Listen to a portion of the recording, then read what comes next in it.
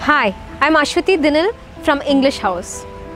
How many times have we woken up in the morning and thought about all the things that we did not have, all the riches that have never been ours, and all the other possessions that we really want to have in life?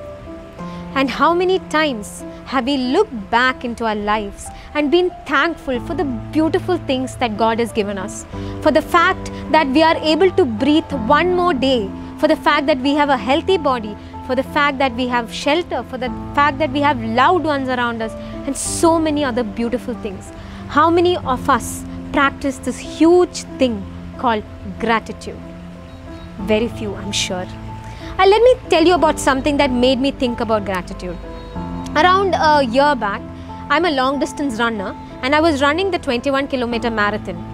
So I was almost, I think I had like another 10 kilometers to run, and my legs were hurting. I was very tired and I was complaining to myself, saying that I can't do this anymore. I want to give up. I don't want to run. And I was thinking of all the things that were not in my favor on that day. I was tired. I was hungry. I was down with food poisoning a week back. So I was thinking of all possible reasons why I hated being there. And suddenly, just like that, I looked on the other side of the road and I saw a young boy, probably around 24, running with one leg, like he had a prosthetic on the other leg.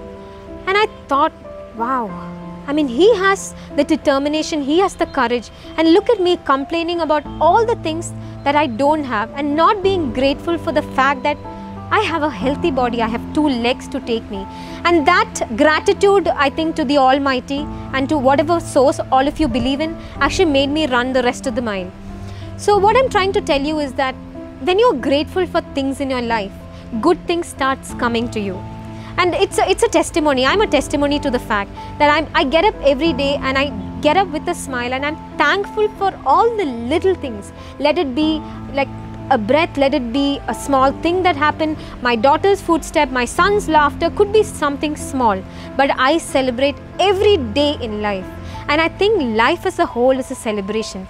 And once you start celebrating this beautiful thing called life, I'm sure you will have no reason to complain.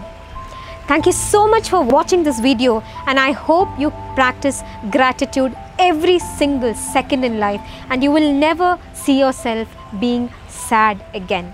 Thank you so much.